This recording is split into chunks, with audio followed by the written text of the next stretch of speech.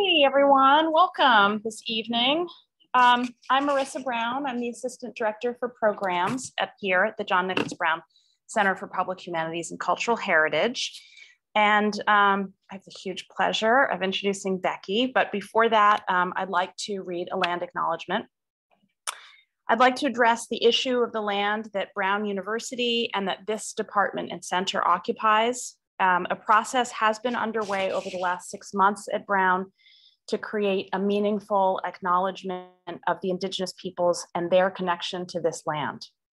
This process will take time, deliberation, and care to ensure that this acknowledgement follows Indigenous protocols and addresses meaningful action.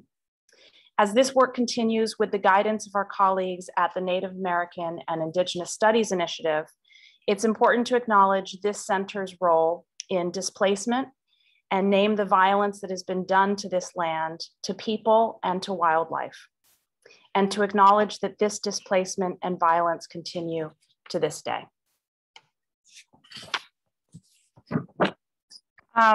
So, Becci, it's such an honor, such a privilege, honor, and excitement, I think, for everyone here to have you here tonight. I'm sure everyone, many in this room, are familiar with Becci's work and are as big a fan as I am, and we all are. Becci has a research-based arts practice that she centers sculpture as a mode of expression that utilizes objects, images, performance, video, and sound. I am just going to kind of give you an update quickly over what she's been up to over the last few years. If you go back further than 2 years, we'll all be super depressed about how little we do, because if you go and sort of see every exhibition that she has been involved in, both in her work, in curating, the community engagement, the community service she does, which is really deep and impactful in Rhode Island.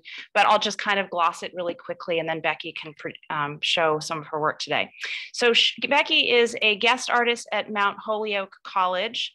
These are just right now and over the last few years is an adjunct lecturer at Brown, has been an invited critic at the Steelyard, a workshop facilitator at the National Park Service in Providence, a workshop instructor at RISD Museum, and an invited critic many, many, many times at RISD. That is her teaching experience. She won the Public Humanities Scholar Award from the Rhode Island Council for the Humanities in 2021. Her work has been featured in a range of exhibitions, including Play Cousins at Hera Gallery in South Kingstown, Asterisks in the Grand Narrative of History at the Longwood Center for Visual Art in Farmville, Virginia, Unprecedented at Burlington City Art Center at Burlington, Call and Response in the Newport Art Museum. So that just goes back to 2020. I'm not even done, but now we're going to keep skipping on to other things that she's been doing. She is very much in demand as a speaker and also really in demand as a collaborator. I think that, many people know if you're working on any project that engages with art, with public history, with site, and really thinking, deeply about those issues in Rhode Island, I think Becci is probably the first person many people turn to. And from her CV, she said yes very often. So that's nice. And I do want to mention the community involvement and service, because I think that's been so important for us who live here, because we really benefit from it. She serves on the Governor's Portrait Committee, appointed by Rhode Island Secretary of State Nellie Gorbea, now also Dirt Palace Public Projects, where she serves as a board member.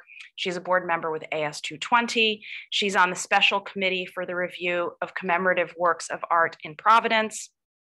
And she serves on the BIPOC Advisory Board for the South Kingstown School District.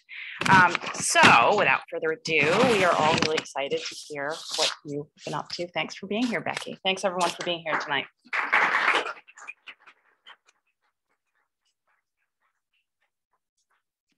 Thank you. Good evening, everyone. And thank you so much for being here.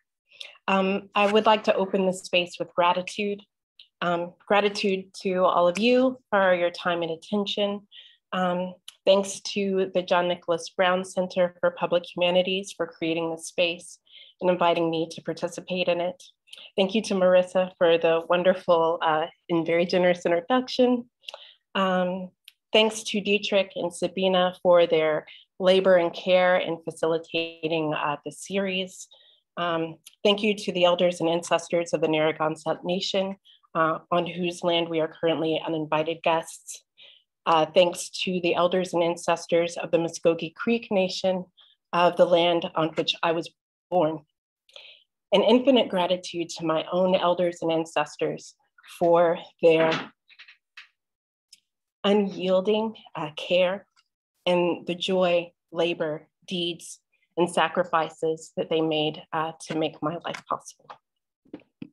My name is Becci Davis.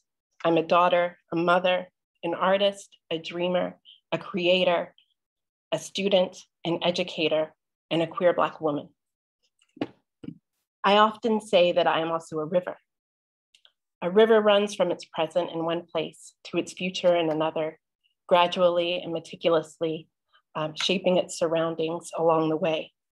The women in my family are also rivers, recorders and keepers of recipes, traditions, portraits, stories. Following their example, I found that the events of the past simultaneously shape our present and future. I work across media, collecting still and moving images, documents, sound, and oral narratives. This collection of evidence is combined with my own interpretation and response, creating a new history and personal geography. Accepting this role as past keeper, present shaper, and future builder comes with responsibilities.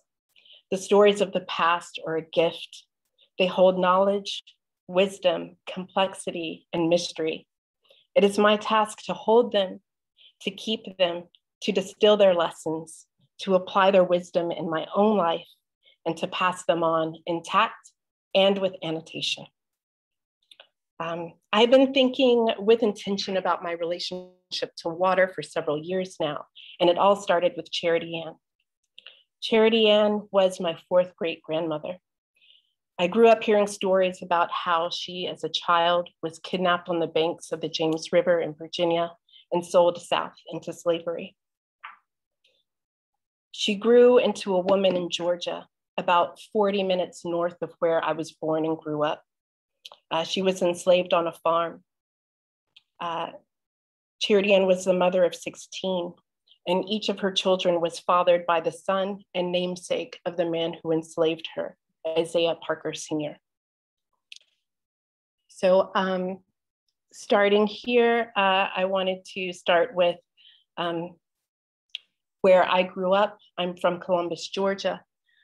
This is the Horace King Bridge in Columbus, Georgia. It connects Columbus with Phoenix City, Alabama, which is right across the Chattahoochee River here. The Horace King Bridge was designed by an architect and enslaved man, Horace King.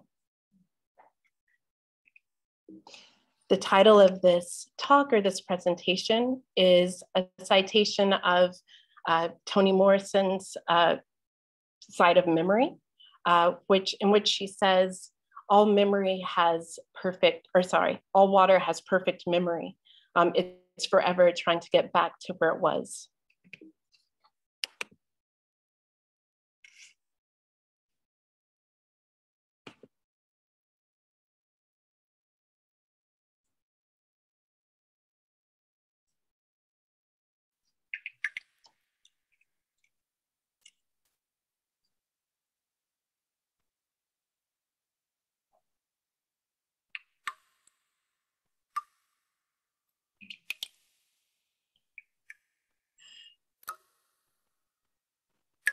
In 1850, a 20-year-old female mulatto was listed.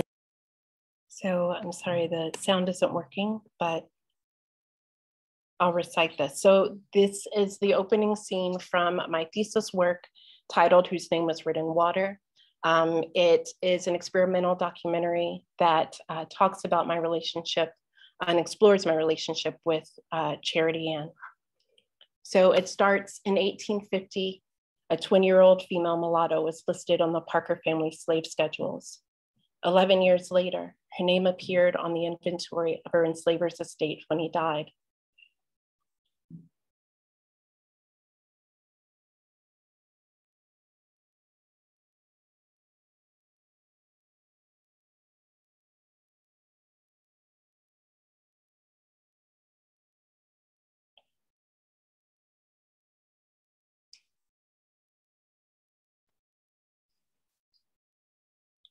So this video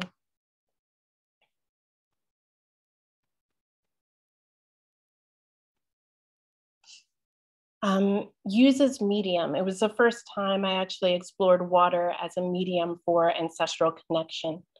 In addition to looking through these documents that basically outline these family stories, improve family stories that I always grew up listening to from told by my great-grandmother. It re-examines my personal relationship with the acknowledgement that the water that I ingest, the water that I surround myself with, the water that I encounter on a daily basis is the same water that Charity Ann encountered in her life, and that this constant recycling of water connects us through space and time. So Whose Name Was Written Water was a 16-minute experimental documentary that explored those themes. I also wanted to pause just before going into my current projects to talk a little bit, or just to give you a sampling of some of the things that inspire me. I'm inspired by material culture from the past and present that explore water and the connection of my community and my family to water, whether it be through foot washing or baptism that I witnessed as a child growing up in the Seventh-day Adventist Church, movies,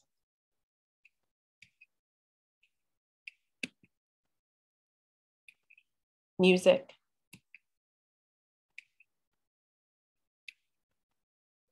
and texts. This is a verse from Earthseed, the Books of the Living, from Parable of the Talents by Octavia Butler. To survive, let the past teach you. Past customs, struggles, leaders and thinkers, let these help you. Let them inspire you, wane you, give you strength. But beware, God is change. Past is past. What was cannot come again. To survive, know the past. Let it touch you. Then let the past go. Now, although this text doesn't explicitly mention water, to me, the way she's describing being touched but not able to hold or grasp on tangibly to the past, it gives me a visual of water washing over me, or a baptism of sorts, not being able to, like being immersed in something, allowing it to touch you, but then letting it move forward or move away with you changed after. So the first piece that I wanted to share with you is a work titled For My Mother. So this piece was in the Call and Response exhibition at the Newport Art Museum that Marissa mentioned earlier. It was inspired by a number of things, but I'll just talk to you about the main inspiration for it. So the Call and Response project was a prompt given by the museum's curator, Francine.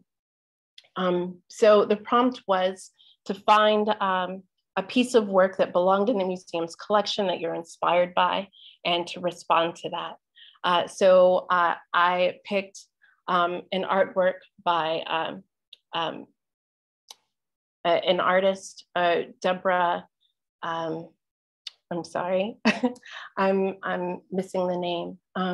It will come to me. So this artist was a Providence-based artist who taught at RISD, a painter, and her work dealt a lot with layering objects, layering items, layering space. And so I decided to work off of that premise, this idea of layering space, but also layering time. I also responded to the prompt itself. Call and response reminded me of call and response music, particularly in regards to gospel music. And so during this time, this prompt was given in like the very like early on, or like early summer of 2020. And at that time, I was thinking a lot about the music that I had grown up with. And so I wrote a poem that combined couplets. So the first line of the couplet was a song from my childhood, a gospel song from my childhood. The second line of the couplet was a line that I wrote in response to that. So it was in itself a call and response. That poem appears in the painting along like as an image transfer in the painting, and then that's combined with a photograph.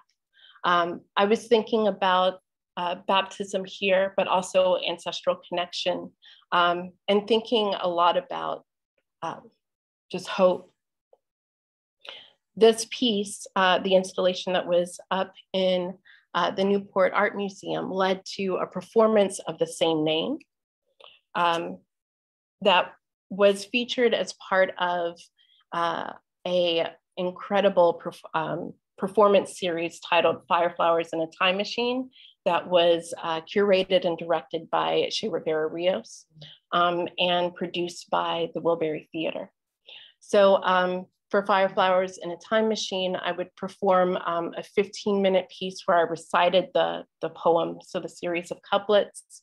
There was a soundtrack that I constructed out of sounds of water. So it mimicked the water cycle. It started with rain, or a single drop of water. That drop of water turned into rain.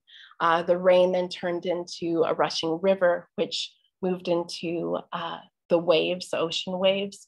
And then everything sort of shifted at a crescendo and started working in reverse until it ended the way it began. So the idea of this sort of connection, this endless cycle, was also coupled with my movements or my actions. So this work featured me giving myself a spiritual bath of sorts, or a self-baptism, where I prepare water and I bathe myself all through in an effort to reconnect with Charity Ann. So in the beginning, as the water cycle is starting, I prepare the water. I trace Charity Ann's name on the stage. Then I proceed with the bath, and the performance ends with me tracing Charity Ann's name again, but in reverse. And it starts as it stops. So another piece that I want to share with you is Whose Name Was Written in Water. So this was a work that was in response to the original Whose Name Was Written in Water, which was a video work, but it was also kind of a continuation of that mode of engagement. So it featured footage from the film, but also a lot of new footage. This was produced by the Wilbury Theater. And it examined not only the sort of connection between myself and Charity Ann, but what I was sort of dealing with or working through at that present moment. At the time, my son was graduating from high school. And so this piece includes sort of navigating that space and created, well, the attempt was to create a portal through which he could become an adult. And so he was actually performed along with me. These photos were taken by Aaron X. Smithers. So in the crescendo, or the set piece of the original video, was a recitation of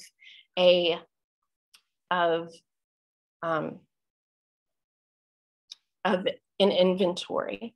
So one of the main sort of documents that I found while researching Charity Ann was an inventory of Isaiah Parker Sr.'s estate. When he died, it was the one place where she was named as a person, where her name was actually listed, rather than enslaved schedules, which if you're not familiar, enslaved schedules, enslaved people were stripped of their identity, they were stripped of their name, and they were only given or only listed as a number of descriptive words, age, sex, and color. So in that original video, I recite the inventory word for word. And while I'm doing that, there's this overlay of water and the writing of I'm also writing the inventory, and the action of me writing the inventory is reversed in order to try to grapple or undo the effects of this history that can't be erased. So the way I brought that into current times, or the way I sort of tried to incorporate things that I was feeling at the time and things that we were going through at the time, was while this inventory was being read or recited in a recording, I greased my son's scalp, and we recite the names of the lost, the people who have been lost to police violence just in the previous 12 months, so the previous year.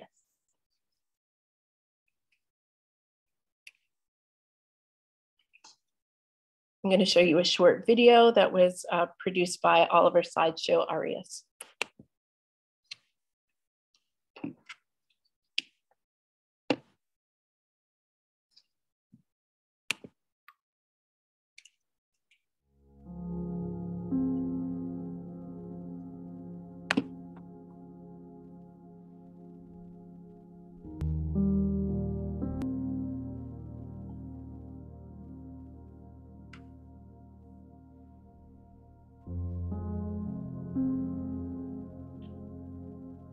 So this video, this performance was not your typical performance. There wasn't a live audience. The way it was constructed was as a 3D virtual reality experience. Folks would receive a link, they would log in, and my son and I would perform live 3 days a week. So we performed in a very closed space. It resembled a home space surrounded by 3 projections. One projection sort of symbolized my interior life, my interior world. One projection connected me to the past, and the third projection connected us to the outside world or the landscapes.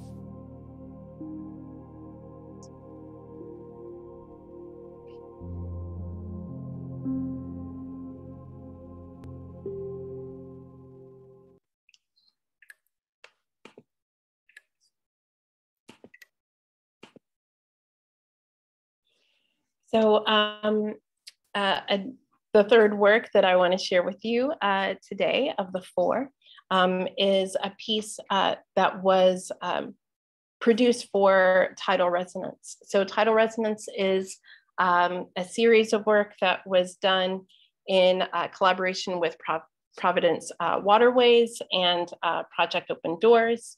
It was curated by Shea Rivera Rios and Seth, excuse me,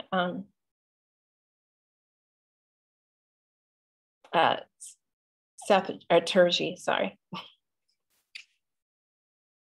So this performance, or the series, there were 2 different items that were included in this project. There was a day of performances and a actual, like, these performances that live in the site through an app. And I actually, if you would like to, they're having a new series of, like, kind of an open house where you can come and a group of people can experience this app where the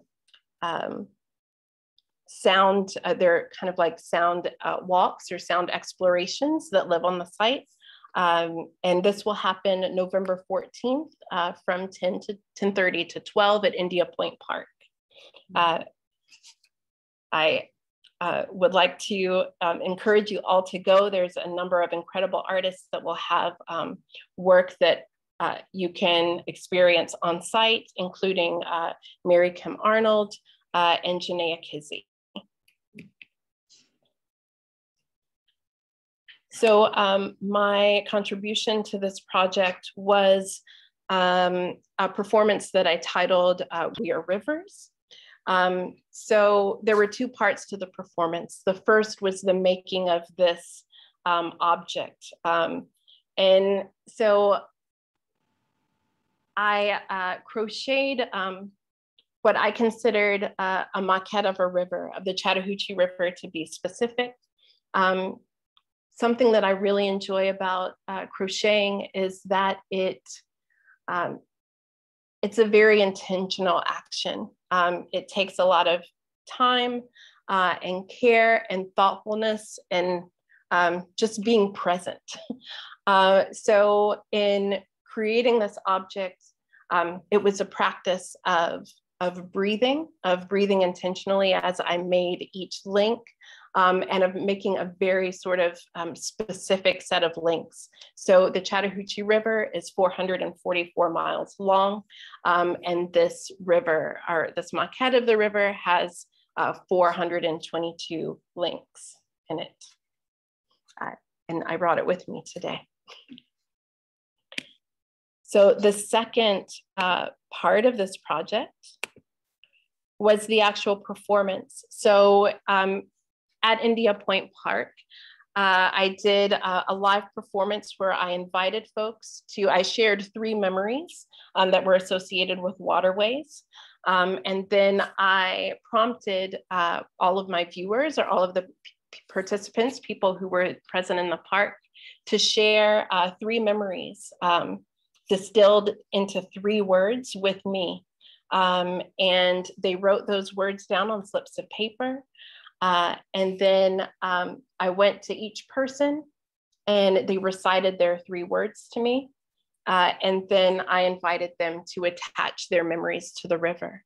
The idea was that we are all responsible for holding and keeping these memories, these stories, and passing them forward. And so in the sharing of the stories, we all become guardians, we all become custodians of the stories. So the last work that I want to share with you today is a project that I just finished. It opened at the beginning of the month. So this is a collaboration with Holly Ewald titled Unpolished Echoes. So Unpolished Echoes is the second of a series of projects that Holly and I have collaborated on. This is Holly on the far left, installing. So this is will be on view at the Museum of Natural History at Roger Williams Park until April. The original work, Unpolished Legacies, was a response to the Gorham show that was installed at the RISD Museum in 2019. So our series of actions was in a desire to want to bring the story of Gorham outside of the walls of the museum, and to allow the community a place to share their thoughts and ideas and to have conversations about the legacy of the presence of Gorham at Matchapog Park, but also in the broader world. I was personally sort of invested and interested in the story of Gorham through their bronze division. I've done a lot of work with public commemoration and monuments. And so it was really interesting to me to find out that Gorham Manufacturing Company was actually responsible for many of the Confederate monuments that I had encountered in Georgia, where I'm from. So this iteration of the project actually focuses less on Gorham and more of Mashapug Pond, which is right in Reservoir Triangle, as a site, and the resilience of the environmental land there. So there are 3 different thresholds, each one representing a different habitat that's present in Mashapug Park.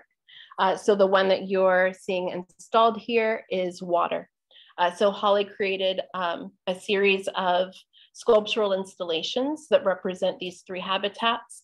My contribution was a series of images of the 3 habitats, and also a video that lives in the site, which documents the seasonal change across an entire year of that site. So you get to see how what spring looks like in Mashapug Park, how it turns into summer, then fall coming in, and then the entire park covered with snow.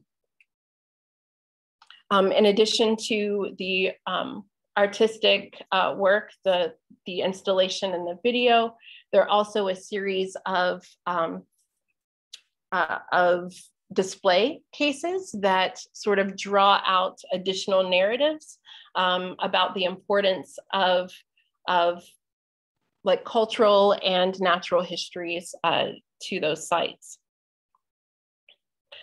This project was a large-scale project with a lot of collaborators, and includes the work of, in addition to Holly and I, includes the work of Indigenous artists, Brenda Hill, Leah Hopkins, Julia Martin, Brittany Piu, Wanapog Wally, Jonathan Perry. We've seen Reinbold, Kiki Sciola, Daniel Shears, Robin Spears Jr., and Tina Trithoros.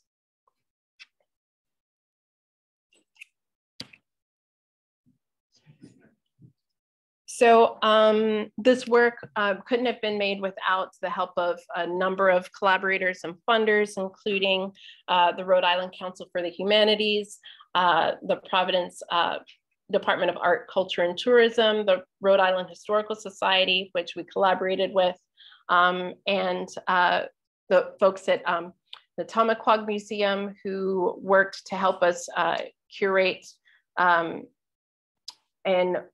to curate the display cases, and the help of a series of folks who offered their time, energy, and labor in not only helping us uncover the research to make this possible, but also putting the show together. So with that, I would like to close the talk portion or the sharing portion of this talk. I do want to sort of to engage you in a conversation, and I would like to start that by sort of facilitating an exercise, if you all would indulge me. So I brought some little slips of paper, and I thought it would be interesting for us to sort of think through our own relationships with water. And maybe if you would share one memory, distill one memory that you have with water down to one word, and record that on the slip of paper, and we'll add it to my river of memories. So I'm going to, can I start here with you? Yes, yeah, just take one and pass them around for us.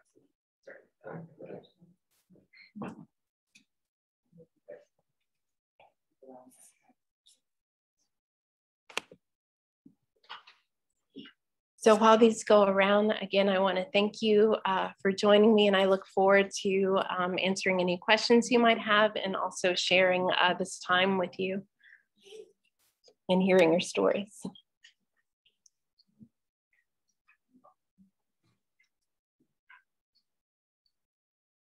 Yes. I'm just wondering if you can tell us more about how, like, when did you start thinking about water as a concept to understand humanity and memory and yourself and your your family's history, where did that all start? I didn't think of it for me, but I'm very close. So for me, it really started with Charity Ann, and started with, I've always like felt really closely connected to her story.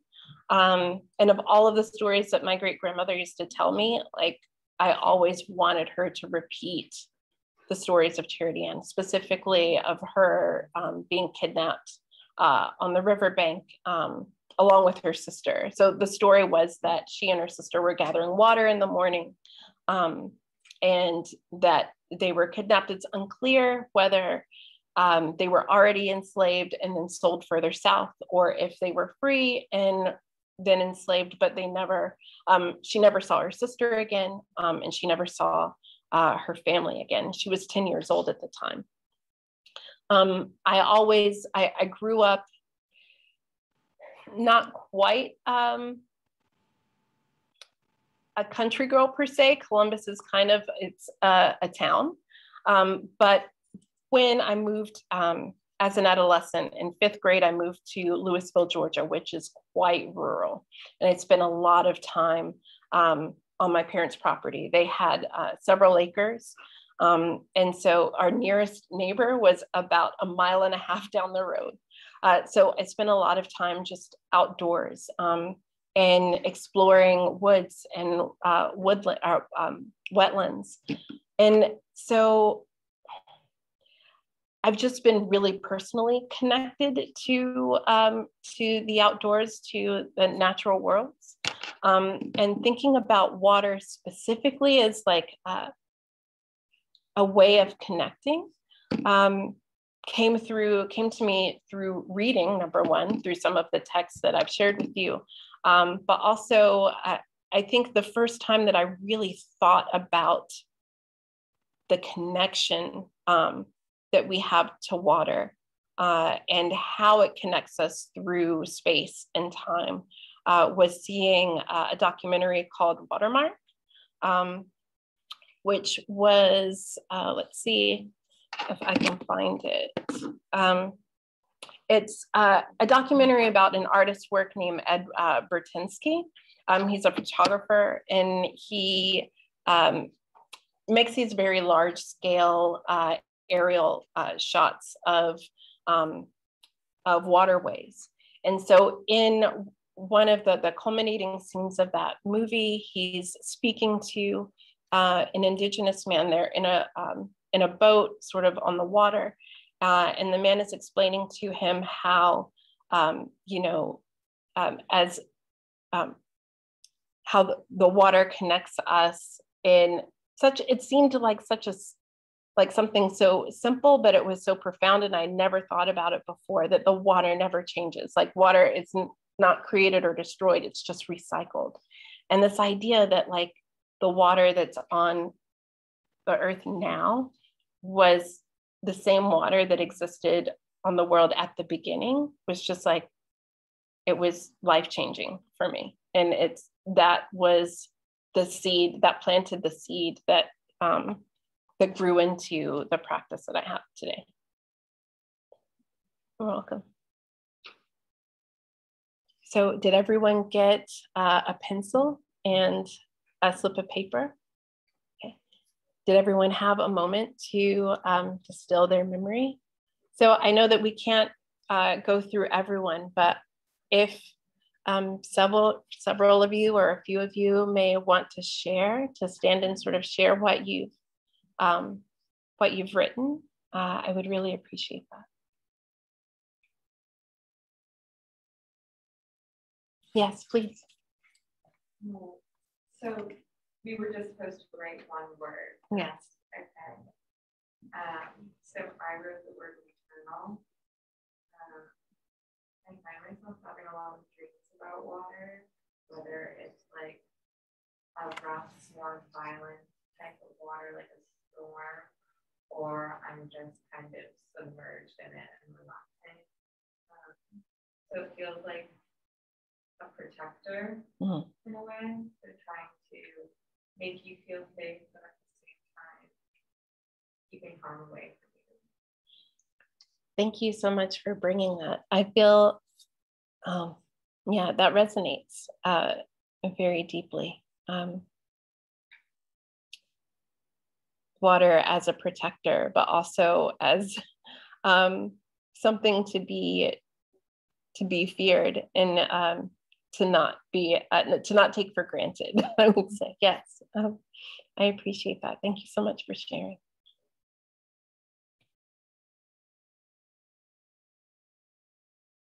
Is there anyone else? Yes, Marissa. Yeah, I thought of two things, sorry, but one No, was, please.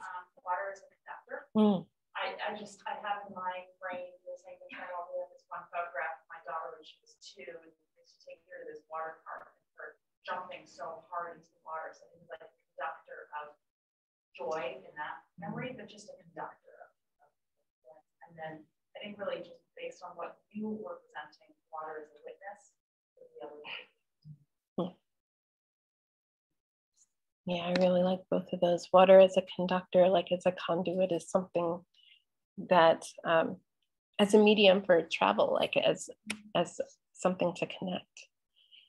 Yeah, thank you.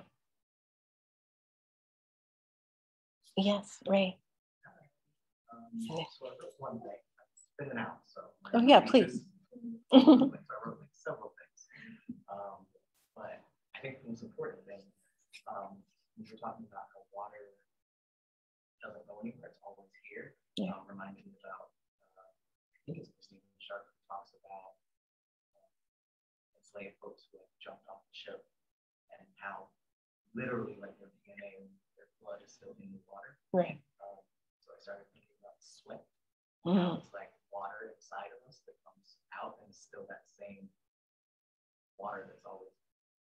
Yeah, thank you for summoning Christina Sharp's name into the space. Her work has been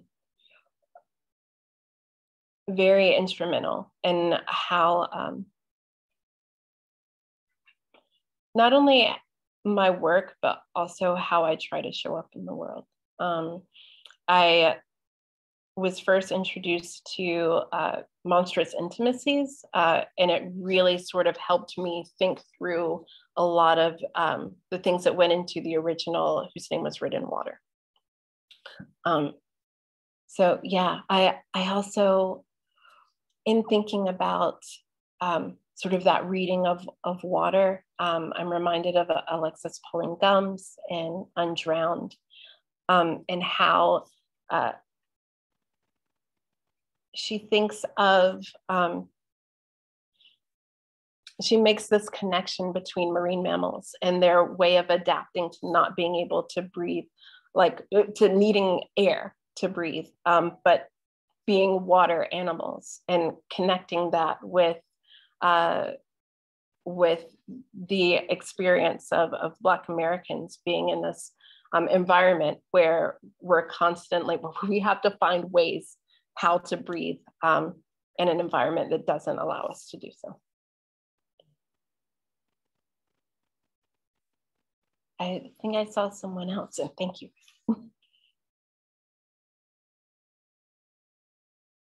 Did someone else? Yes, please. I don't know the correct number, but I remember when we first learned that you're mostly made up of water, and the plants mostly water. Right. It's just like non-material. Yeah, it connects us all. Right.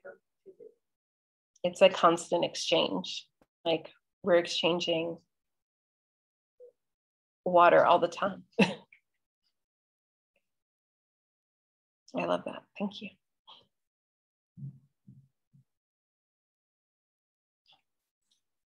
So thank you so much for sharing your words with me.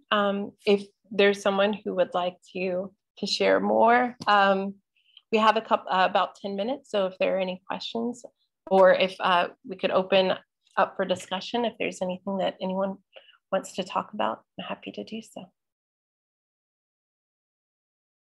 I would also like to ask that before you leave, if you could please attach your word or your text to the river, just using the paper clip.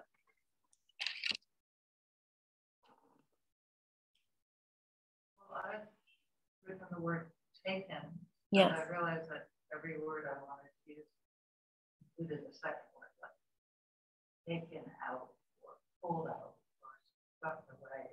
So I was so aware of it came from a memory of the force of water taking over.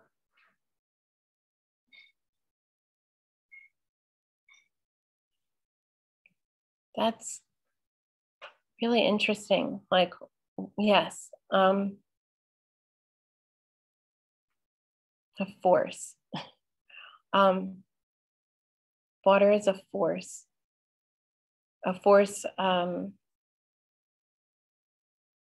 of something that takes, but also something that gives, right? That brings as it takes.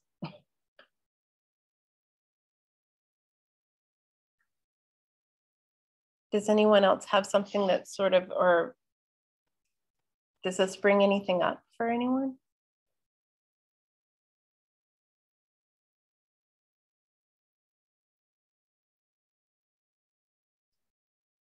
Yes, ma'am. I've got a question. Mm-hmm. I'm wondering for you if you know, if you tie together your interests because you've drawn to water with some of the archival work that you do and kind of the you know, that finding of those gaps in archives, and so therefore that feeling of like the past isn't quite accessible, you know, not even in the records that say that we think that the past is somehow accessible. I'm just wondering if there's a relationship for you in that kind of how you know, relate to those archives and what the water does for you in terms of, just as you were saying, like its constancy or its kind of real, it's historical, it's like it kind of embodying history. I don't know if those two things are related. No, I think they're very much related. For me, water is an archive, and the stories that it holds, I may not necessarily have access to, but I can imagine, and that sort of brings back up side of memory for me, and the reason why that text is so sort of pivotal to my work. If you're not familiar, so in this writing, Toni Morrison is talking about her role as a writer and how the lineage, the artistic or the literary lineage that she imagines herself to be in is this, you know, is belonging to a lineage of folks who wrote like slave narratives, and how these slave narratives, even though they were supposed to, they had a specific goal in mind, right? The goal was to encourage people or influence people to be abolitionists, to understand the horrors of slavery. But at the same time, like that they're trying to share their personal stories, these memories and memoirs that are very close to them. They also have to make them palatable to an audience that they don't want to offend. So there's this constant sort of negotiation, this push and pull. And so she sees herself in that lineage, in that she doesn't have to convince anyone of anything. What she's trying to do is, through her work, is to create a space for these writers or people like them to regain their interiority, to regain their complexity, and to have access to these things that they had to deny when trying to make themselves palatable to a certain audience. So she uses her imagination, very much informed by archival documents or actual history, to recreate, fully formed human lives. And so I see in the way that she describes, you know, water as this substance that holds memory and is always trying to like return to the way it was. Like I see water as like a substance that indeed holds memories, but you know, I have to use my imagination in the same way that Toni Morrison might, in order to have access to the archive that's embedded in the water. Yes. If you feel comfortable talking about the passage from Octavia Butler and how you use that for your own centering between being ensconced in the history, but also presencing and like taking care of yourself, and you know, you do a lot of deep work, so it feels like that quote was really something about like a little bit of self-care in that space as well. So if you feel comfortable. Yeah. So I kind of found out through working that what I was doing wasn't quite sustainable. It was a way of sort of me managing my feelings and trying to find healing for myself and my family, but like being enmeshed in histories and stories that are, you know, horrible is hard. But I feel like it's part of the way I can find healing for myself. So the other side of that is that I also have to be very intentional about taking care of myself and knowing, not just focusing on what the past is, but also on what the possibilities can be, like learning from it and then, you know, being affected by it, allowing it to speak through me, allowing, hopefully it's my hope that that my ancestors, that my elders have a voice through me or use me as a vessel. And then, you know, we can move forward together. Thank you for that question. Yes. I was wondering if you were familiar with the King, the Black Shoal.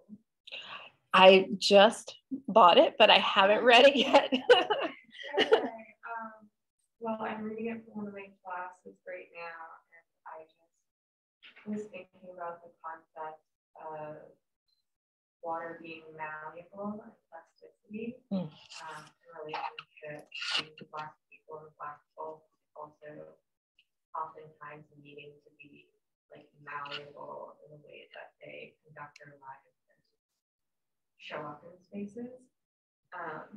And so talking about water between like being a dictator and how rivers carve landscapes in conjunction to also being malleable and the way that we as Black folks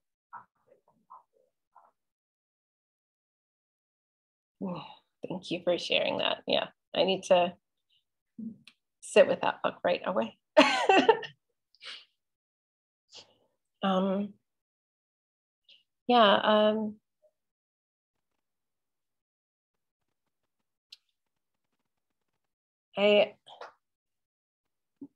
Being malleable is difficult. But at times necessary. I'm thinking through that a lot now. When are the times that it's necessary to be malleable, and when are the times that it's necessary to hold fast?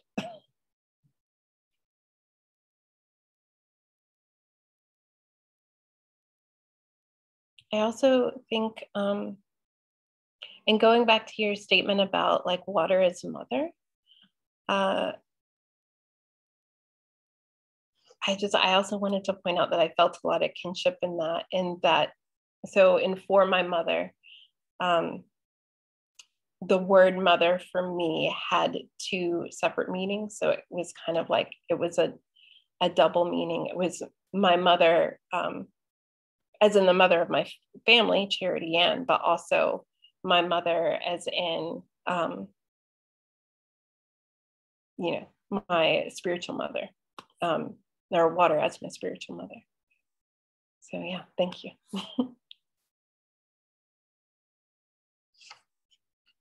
Thank. So we've come up on time. Thank you so much for sharing with me, for being here, for receiving this work, and for your thoughtfulness and questions, and for sharing your memories with me.